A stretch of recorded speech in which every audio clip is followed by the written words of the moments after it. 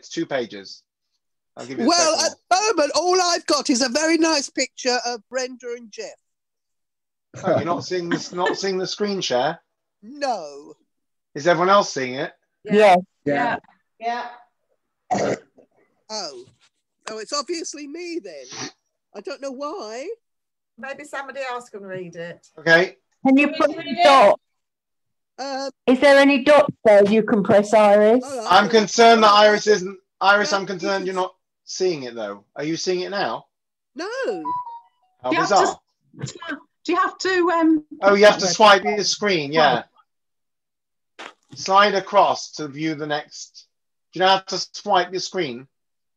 Well, I'm running my finger backwards and forwards across it and up and down, but nothing's... Oh, hang on. There's a thing at the top that says switch to screen share. Yeah, there you go. Right. Yeah. Okay. Good. Well Right. done. So, well done. So, okay, off you go. Right. Okay. Yeah. The people of Israel are called upon to contribute 13 materials: gold, silver and copper, blue, purple and red dyed wool, flax, goat hair, animal skins, wood, olive oil, spices and gems, out of which, God says to Moses, they shall make for me a sanctuary, and I shall dwell amidst them. On the summit of Mount Sinai, Moses is given detailed instructions on how to construct this dwelling for God, so that it could be readily dismantled, transported, and reassembled as the people journeyed in the desert. In the sanctuary's inner chamber, behind an artistically woven curtain, was the ark containing the tablets of testimony, engraved with the 10 Commandments. On the ark's cover stood 2 winged cherubim, hammered out of pure gold. In the outer chamber stood the 7-branched menorah and the table upon which the showbread was arranged.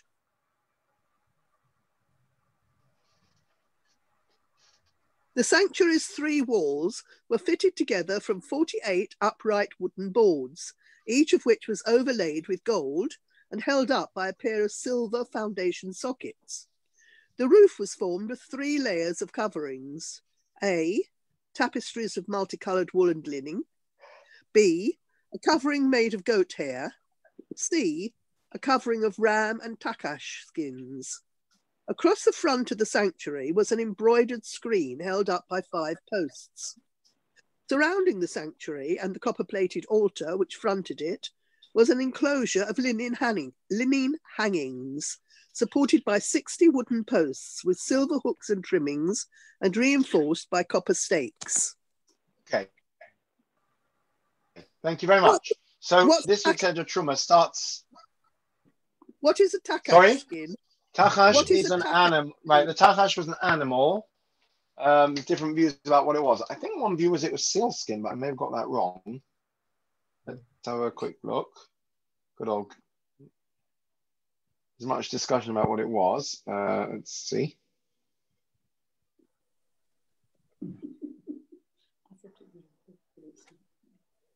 No.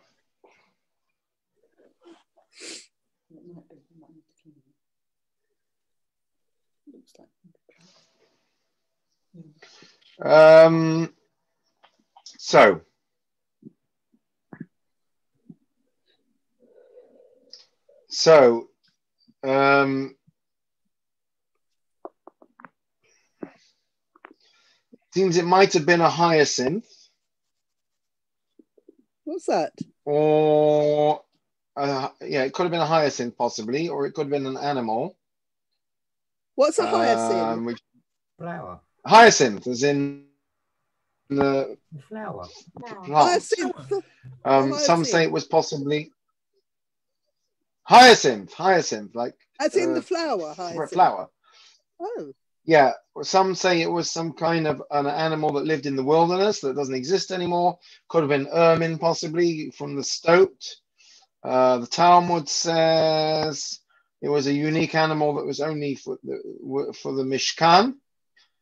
Some say it was a badger, seal, or a dolphin. So there's all kinds of different suggestions. Some kind of animal skin. Okay, it's unlikely to be hyacinth. That's why, because it says skin. Yeah, so I think that was more the color. Sorry, yes. So there are some views that it was a biblical animal that doesn't exist, or a seal, or a badger, or all kinds of things. Google it, it's very interesting. There's a few articles about it, but that's probably why it's translated there as Tachash, because it's open to discussion. So we've got a lot of information here about the Mishkan. Now, let's just put this into perspective, because it's not just this week's Sedra. Tetzaveh next week, Ki Tisa the week after, and Vayakal Pkudei. Next 5 Sedras, including this week, go into great detail, often repeated, about the Mishkan, the tabernacle. So there's a few obvious glaring questions. What were we learning about last week? Last week was Mishpatim. We were learning about laws and about the journey through the desert. Suddenly we go off at a tangent, and we have the rest of the book of Shemot basically deals with the tabernacle. Right now, so a few questions, obvious questions. The first one is why now at this point? Any other obvious questions? Wasn't the last week's Sedra out of order? In what sense? Well, it doesn't, it's not necessarily in order. The Torah is not exactly written in every Sedra in order. We are told that, yeah.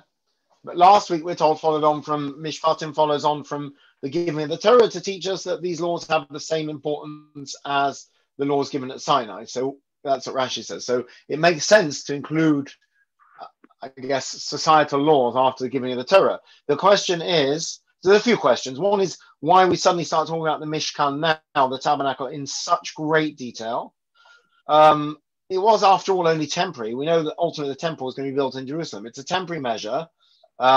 We know that it says, you shall make for me a sanctuary and I shall dwell within you, each and every one of you. So it's only symbolic in a sense. So why so much, so many column inches devoted to it? And why now? I suppose basically. it didn't. The Jewish people needed a focus. Right, good.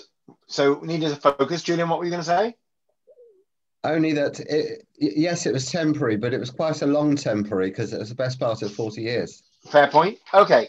What would you say characterizes their attitude until now?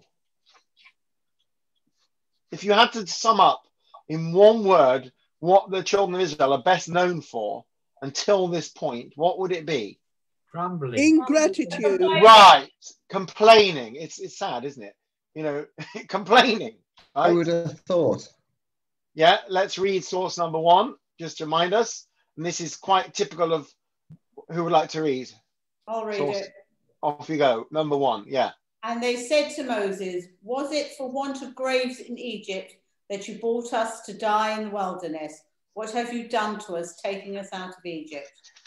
Is this not the very thing we told you in Egypt, saying, let us be, and we will serve the Egyptians, for it is better for us to serve the Egyptians than to die in the wilderness. Right, that's just one sampling of complaints, right? Then after they cross the sea, they complain, there's no water, the water's bitter, there's no food, there's not enough choice of food, they end up with the quails. Again, no water, that's why Moshe eventually initially strikes the rock the first time. What happens after the giving of the Torah? They complain that Moshe's not back and they build the golden calf. Complain, grumble, moan, complain. That's all they ever do. So what do you do with a group of people that have no, as Beryl said, no focus, no purpose? All they're doing is moaning and groaning. What do you do with them? You give them something to do to get their minds off it. Right, you're a teacher. You give them a project, right? You say, okay, you guys are going to build a treehouse. Or you're going to build a bridge across this river. We're going to give you a nice project to do, a team building, bonding exercise. And guess what? As far as I know, in the next few Sedras, there's no complaints. In fact, the only complaint is the most magnificent one of all, which is Moshe, when he has to tell the people they've brought too much. Yeah, if you recall, it's the only fundraising campaign in history where he says, we've raised too much. And Moshe says to them, stop bringing your gifts. Right, this week's Sedra. So you have a bunch of people who are not really getting it. They're just complaining the whole time. Everything's happening for them. It's all miraculous. Everything's happening on a plate. We know the classic explanation that why the spies were not evil. One of the reasons given that the spies came back with their reports was they knew that once the people enter the land of Israel, then they have to work the land and work for themselves and roll up their sleeves, then their whole attitude is going to change. So God says, like any good teacher or team leader or parent, we'll give you a shared project. We'll give you a project. What's the project? build the Mishkan, and there's no complaints. Everyone contributes. Some bring silver, some bring gold, some bring bronze, some bring animal skins, some give their skills, right? So much so, as we said, that Moshe had to tell them to stop. Complete change of focus, and it works because they stop complaining. Give them something to do, give them a shared goal, give them a project to work on, and they stop complaining, they stop arguing, and they all pull together. What is the famous quote? Ask not what your country can do for you, but what you can do for your country. Who actually said that? Churchill? No, Kennedy. Kennedy. Kennedy, yeah. Didn't do him much good. Got shot. Well, temporarily. So it's kind of instead of asking what does God do for us, what can we do for God? And it's also the idea of the Mishkan. It's transformative, that you transform the mundane. So maybe that's the clue. Maybe that's the point. That it's great wandering through the wilderness, seeing miracle after miracle, splitting of the sea, the thunder and lightning, the revelation at Sinai. But in a way, they were bystanders. Everyone knows that you want people to be participants. You want them to feel, as they say, to buy into something. This is the first time they're really having to roll up their sleeves and do something. And it works. They stop complaining and they get on with it. Sun coming out. So there's an idea in this. And this is the idea which we talk about a lot in different places. The Talmud talks about it in two places, which we'll look at. Here's source number 2, which is about judges. Who would like to read source number 2? I'll read that, Rabbi. Go for it. The judge who judges a true judgment truthfully, even if it sits in judgment only 1 hour, the verse ascribes to him as if he became a partner to the Holy One, blessed be he, in the act of creation, as by means of a true judgment he upholds the world. So here's one way. How do you become a partner with God? By exercising justice.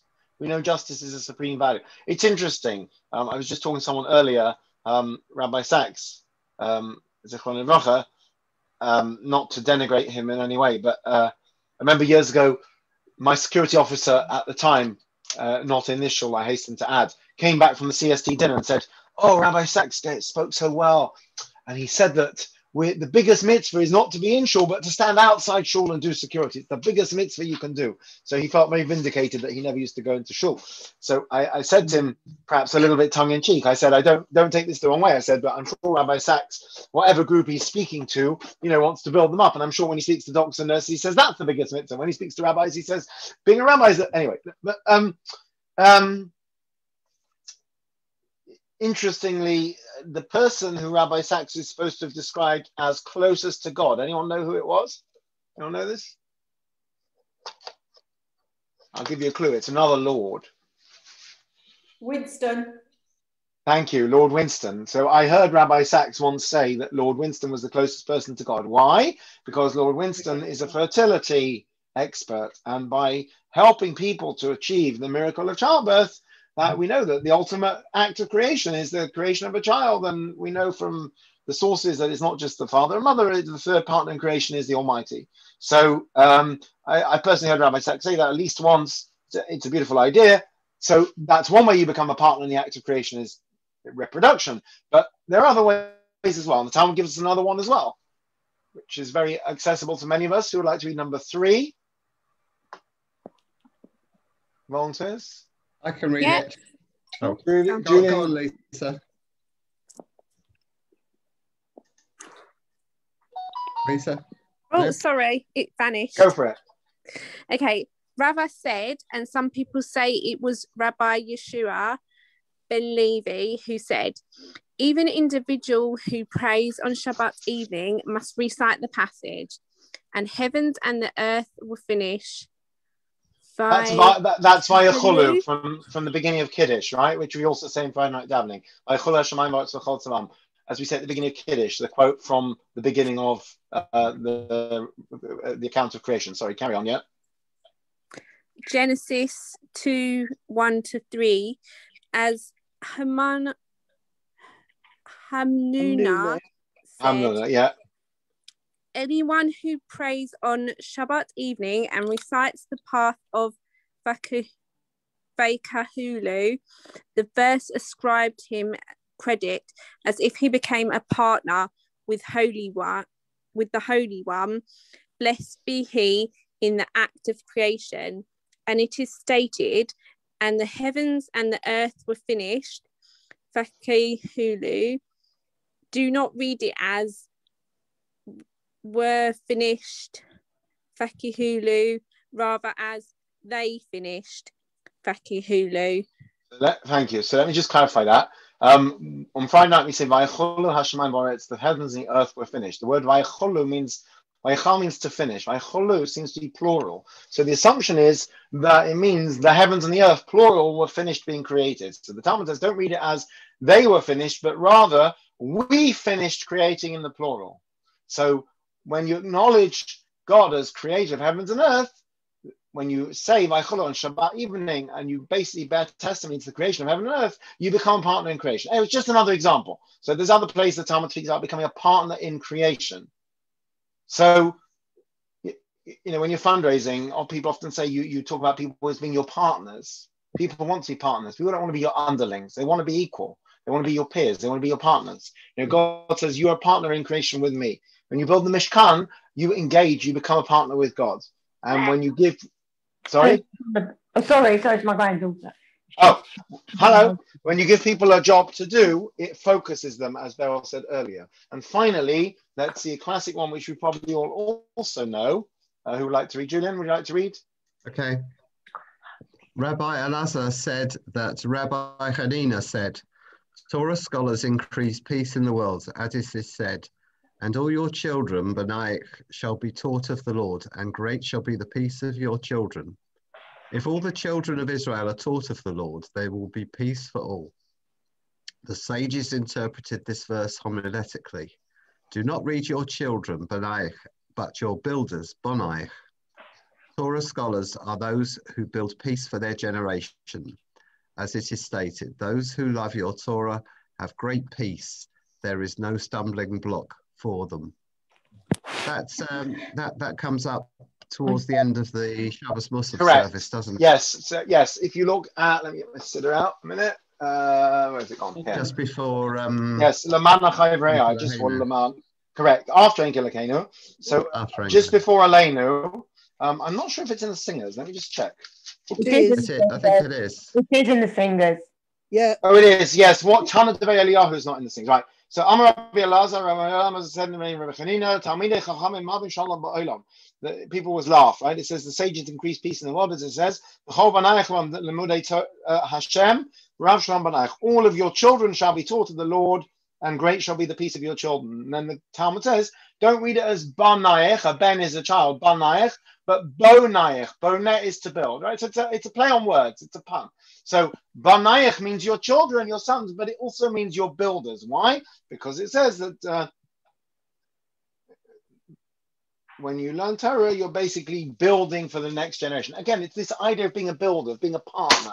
Right? It's a very strong idea that we find throughout. So we have an interesting problem. So on the one hand, we said it's all very nice having all miracles happen and miraculous events and revelations. It can backfire because people become so dependent on it that they don't work for themselves. There's no sense. But then, that's great that God gives you everything on a plate. But the downside is you're not working for yourself, and because you're not working for yourself, you don't feel. I'm sure I've told you before about my friend who got a Fiat Panda. I remember I went to Carmel College. A bunch of very, very, very wealthy Jewish kids there. Their first car was BMW or something like that. I had a friend, his first car was a Fiat Panda. It was 20 years old at the time. He spent £500 on it. He scrimped and saved for a whole summer. I think he worked in a bar somewhere. I don't remember what he did.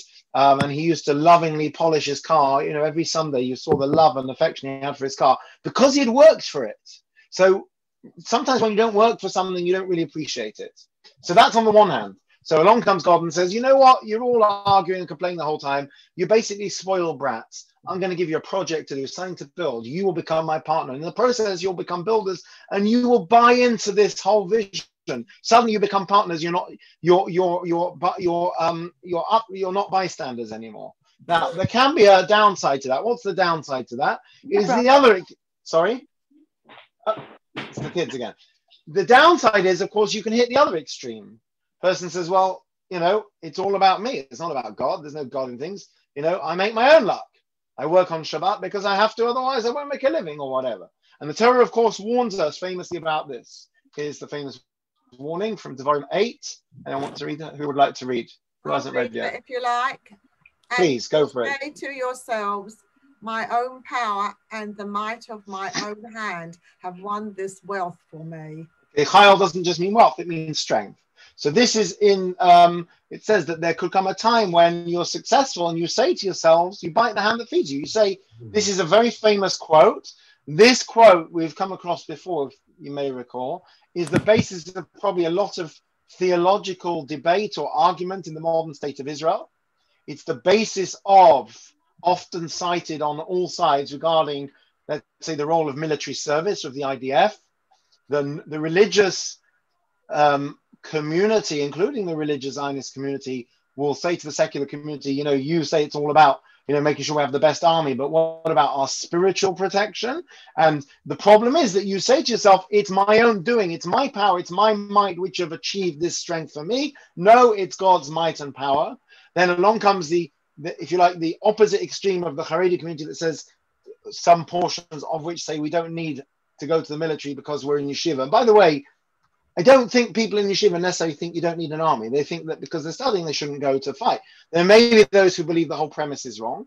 And then you'll have a religious soldier who puts on tefillin every morning and davens and learns during the break, who says, we need the best fighting force in the world, but we also need to recognize where our true strength comes from. And that is what Judaism wants from us. Judaism doesn't want us to sit back and wait for miracles to happen like in the desert, because then we've got no focus. We just start moaning and grumbling and kvetching. Those who help themselves. Right. The other extreme is that you shouldn't think that it's all down to you. So the answer is, like everything, it's the middle path. The middle path is a person says, I need to do what we call our hishtadlus. I need to make an effort, right?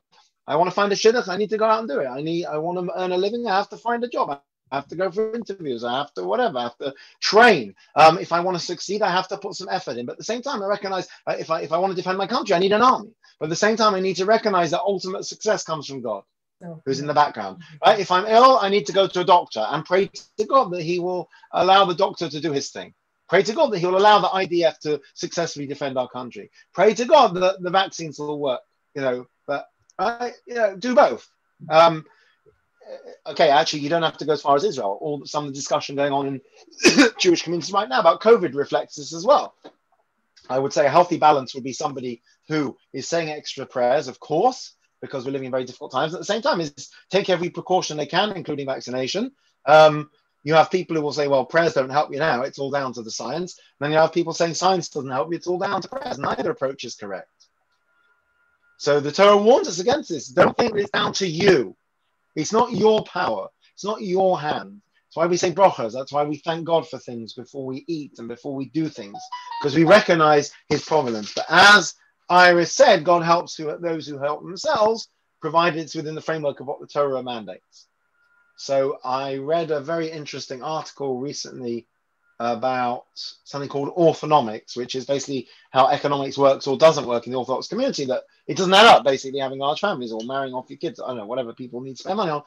Some people go on trips for Pesach every year to hotels. It doesn't add up, and it's basically a miracle that anyone can survive. And then there was an interesting back and forth with different discussion about whether you should rely on miracles, and some people say yes and some people say no. And anyway, I was very tempted. It was in Mishpacha magazine. I was very tempted to write a letter, something that's troubled me for a long time, which is, and I've discussed it with people I know that are in Kolal and Israel and things like that, that in many communities, and I can't say all communities, but there are many communities where there is a tolerance of low-level, should we say, benefit fraud or tax fraud. It's just expected.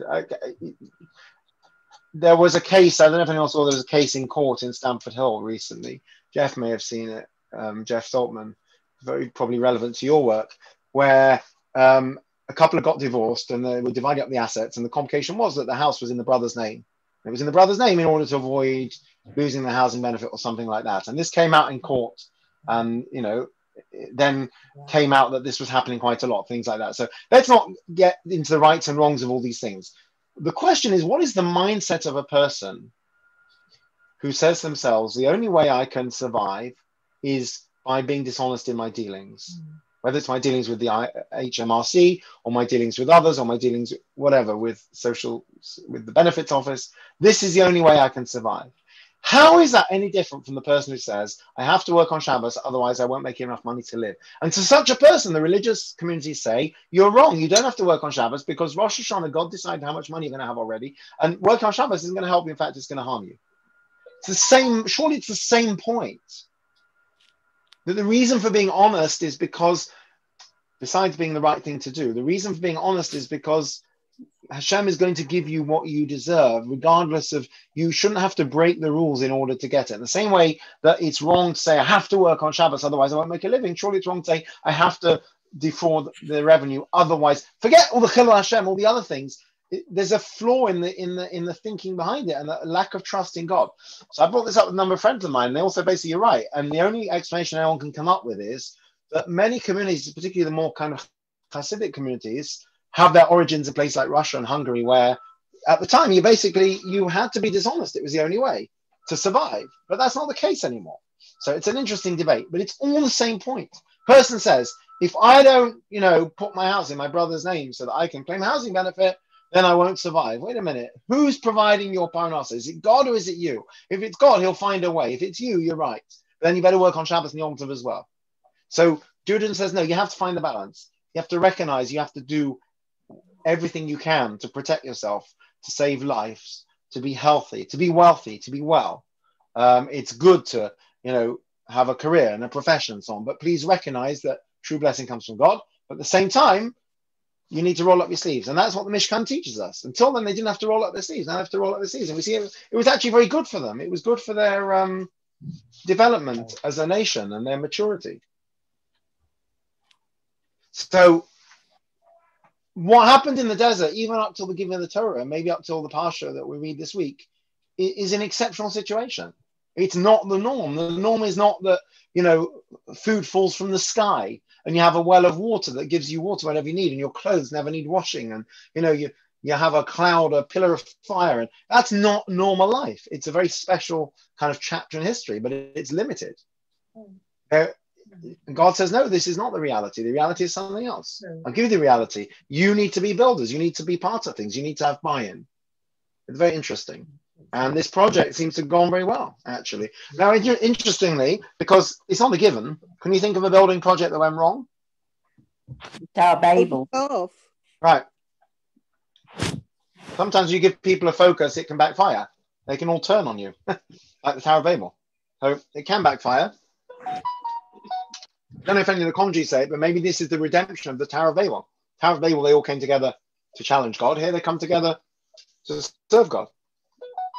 And then you have the other challenge, which is always the challenge of leadership. The challenge every parent goes through is how to let go, how to empower the people that you're leading to do things for themselves. Till now, Moshe was doing everything. But we saw also the issue where he says to Moshe, you can't do it all yourself. You need to devolve power. And they built a structure of courts. But there's another issue. It's not healthy when you do it all yourself, because when you do it all yourself, when it's Moshe down at the mountain the whole time to commune with God, that's all very nice. But how does the ordinary person feel involved? When it's fireworks and, what do you call it? Smoke and fire and brimstone and all that going on. It's very impressive. But when the show is over, what's your connection? So the answer is, God says, right, now you're going to build a tabernacle for me. You're all going to have buy into this. Right? We see it in other ways as well. The half shekel that they brought, everybody was a partner. Right? The first community charge and poll tax without the riots. We know nowadays, I'm not very good about this, but they say when they teach you how to speak in public now, they say that in a given class, it should be 50% the presenter and 50% the audience, because people don't want to hear someone else talk. I'm from the older generation, I talk too much, but it's a big thing now. So all of this we see starting to happen with the building of Mishkan. So it's not just the Mishkan, it's what it represents. Right, and it's always more satisfying when you've had a hand in it. You've done it. It was your project. Like I said, a successful fundraiser won't say to someone, will you give us some money for our project? Say, will you become a partner in our project? Would you like to become a stakeholder, a partner, a pillar of this project? That's far more, I don't know. I imagine that's far more enticing to be a partner in something big than to just be a sort of casual bystander. Oh, I'll give you some money for your cause. No, we're making you a partner. And if you look, a lot of the successful fundraising drives, that's the phrasing they seem to use. You become our partner. You become a builder. You become a part of this process. Like a Safer Torah. Sorry? Like a Absolutely. You know, so I when I do tours of the shul, I always, for non-Jewish schools, I used to always show them, explain them about the Sefer Torah. In Cardiff, they had a beautiful plaque on the wall, which was like a scroll with the names of the people who are given to the last. So, you know, we have an interesting situation. It's a wonderful project to write a Sefer Torah for a community. It brings people together. As you said, it gives everyone buy-in. It's not my Sefer Torah that I got written, or as lovely as it is that Harry Cohen gave a Sefer Torah, it's beautiful. But it's an amazing thing when everyone's bought a word, a letter. It's our collective Sefer Torah. The problem we have in our shul is we have too many of them. We don't need any more. It's often when a community needs unity, they'll often write a Sefer Torah, or when there's been a bereavement and you write a Sefer Torah in memory of someone, and everyone in the family chips in. It's a very special thing. You're right, because people buy into it. It's not the Cohen family Sefer Torah, the Levy family Sefer Torah. It's everybody's. We all have a part in it. We all have a letter in it or a word. It's a beautiful thing. Very special. You're right. And it's more meaningful. It's very meaningful to people. You had a hand in this. You were part of this. Your donation helped. It's a very special thing. So we see that. But you need to empower people to do things, basically. This is society. It's interesting. Last week, Mishpatim was talking about laws of society, like not stealing and being honest, and property laws and employment laws and things. And we move on to actually galvanizing people to give something back to society through the building of the Mishkan. We have to be careful. It's happening now. We expect the government to do everything for us, to figure everything out. A lot of people. We've become very dependent on that. It's interesting. Also, within the Jewish community, we've become dependent on central guidance from the United Synagogue or the chief rabbi, because that's the nature of the times we're living in. Is we need people that understand the issues. But actually, it's in many ways it's more powerful when you have local devolved power. What is right for your community? What is right for your organization? Not just relying on one of the complaints now is central government is dictating everything to us. This is one of the issues, if you remember, with Manchester, when they were saying, well, you're telling us what to do, but we have very different issues up north from down south. Centralized things don't work so well. Sometimes you have to do it. And the state doing things versus society. That's interesting. If you look at the charity sector, of course, there are many charities that do things that the state probably should be doing, but the charities that do it, whether it's looking after the homeless or Jewish care, providing social service facilities or mental health support, on the one hand, you could say that's a failing of society, of the state rather. On the other hand, it's probably a better model when you have local community charities or organizations and providers that know that are, more people who wants to give when you get your tax bill, you don't say, I'm going to give extra to support mental health services. It's somebody, I was listening to somebody said, we've solved the problem of NHS funding. Get 100-year-olds to run around their garden. It's more effective than government funding. And a shout out, by the way, to Captain Moore. Very sad that he passed away. I actually tried to get hold of him to interview him for my podcast, but by the time I tried to get hold of him, he was very famous and very hard to get hold of. Amazing man. Look what he achieved. That's not central government. That's one guy in his garden. So there's a lot to be said for the power of community and society, not central government, not the state. Well, we looked after our own when the immigrants, when we immigrated to here, there was no welfare from the government. People had soup kitchens and helped societies, the border guardians and places like that. Right.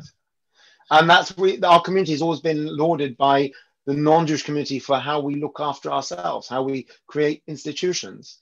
The big society, was it David Cameron's thing? Judaism already has such a concept. And in a way, a small state, but big society, meaning community and charitable organizations and communal organizations and structures. Thank you to Lord Sachs for quoting things that I've never heard of. So if anyone has heard of a chap called Alexis de Tocqueville, anyway, he wrote about American democracy in the 1830s. Interesting stuff. Who would like to read some social commentary from the 1830s? Who hasn't read yet? I haven't. Pam, you could be an 1830s social commentator. Above this race of men stands an immense and tutelary power, which takes upon itself alone to secure their gratifications and to watch over their fate. That power is absolute, minute, regular, provident, and mild. It would be like the authority of a parent if, like that authority, its object was to prepare men for manhood, but it seeks, on the contrary, to keep them in perpetual childhood. It is well content that the people should rejoice, provided they think of nothing but rejoicing. For their happiness, such a government willingly labours, but it chooses to be the sole agent and the only arbiter of that happiness.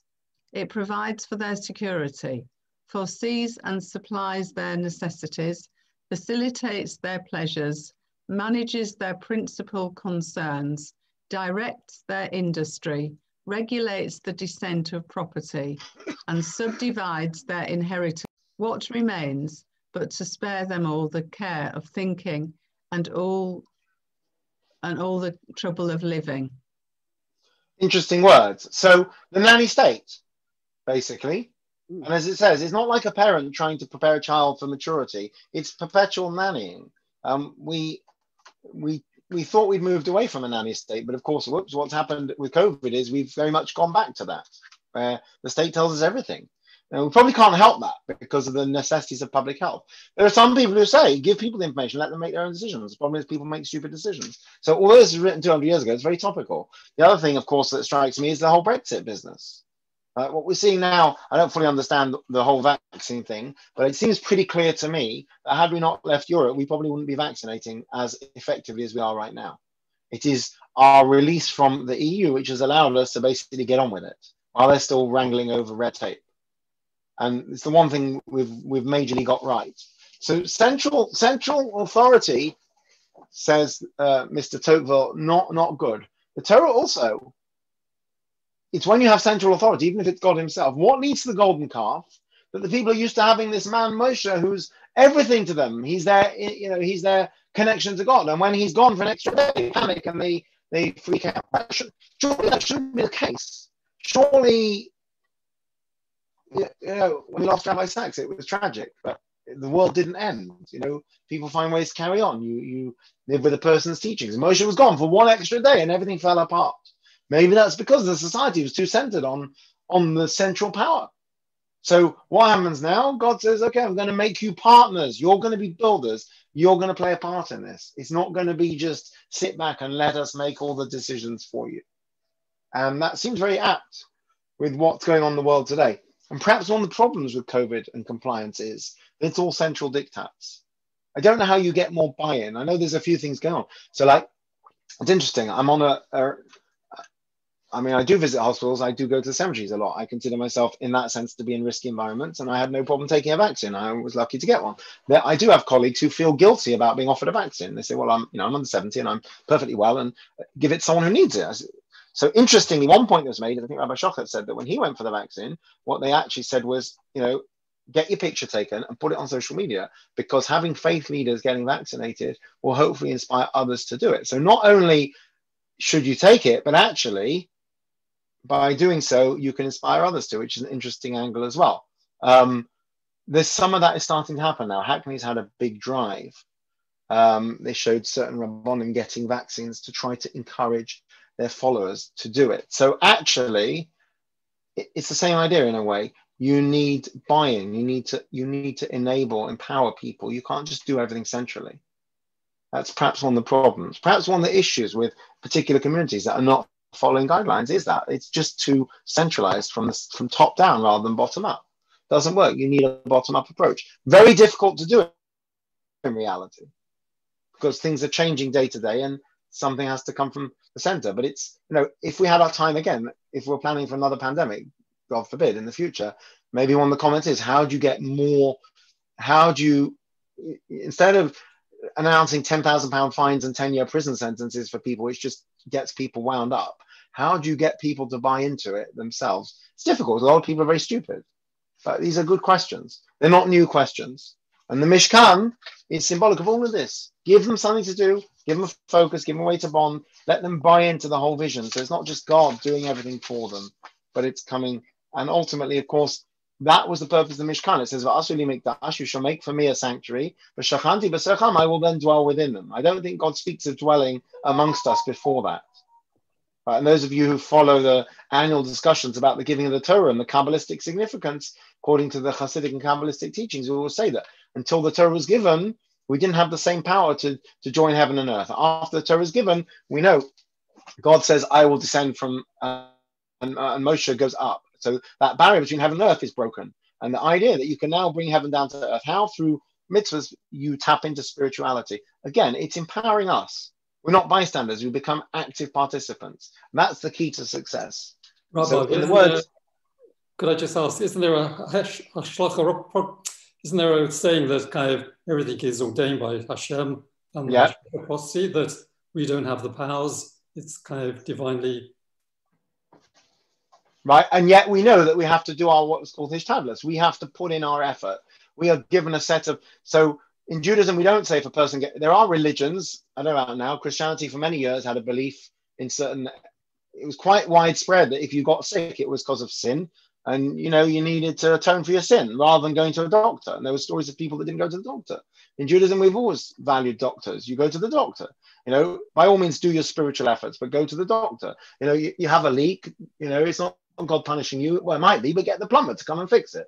There's a pandemic going on, wear a mask when you go out, if that's the advice, et cetera, et cetera. So this is always the can't think of the words, not paradox, maybe dichotomy of Judaism. It's the kind of maybe the paradox, yes, of Judaism is on the one hand, like we said earlier, don't work on Shabbos because you're not supposed to.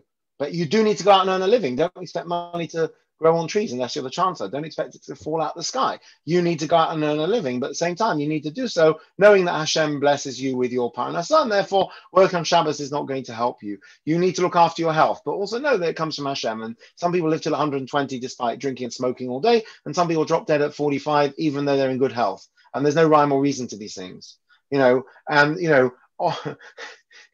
if it's the old joke, guys dabbling to win the lottery, and Hashem says, I'm trying to help you, but you have to buy a ticket. Right? So that's it. You have to do your bit.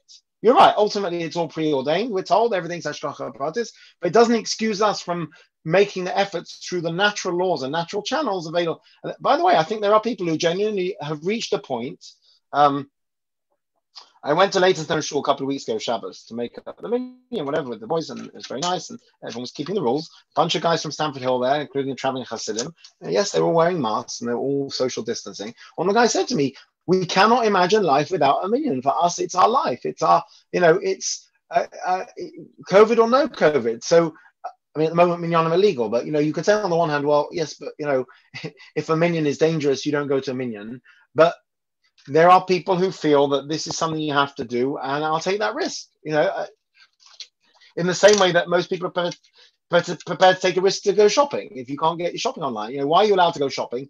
Because people say, I have to have food. So people take these risks, and you ask them, how do you take that risk? They'll say, look, it's in Hashem's hands. What do you mean it's in Hashem's hands? Well, you don't look both ways before you cross the road. Of course you do. So everyone sets their level of, I guess, bitachon. Some people have complete trust in God, and they do very silly things.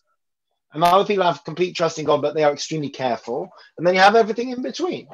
And I think that perhaps that probably gives us a bit more of a clue and clarity into, how can people make weddings during lockdown, all this kind of thing.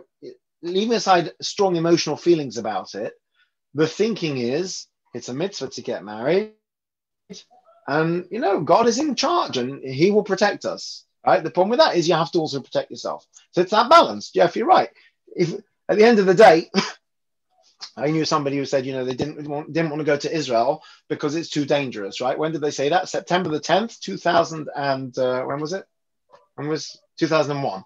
Right? The next day, the Twin Towers blew up. So, or they used to say if a bullet's got your name on it, right? So, you're right.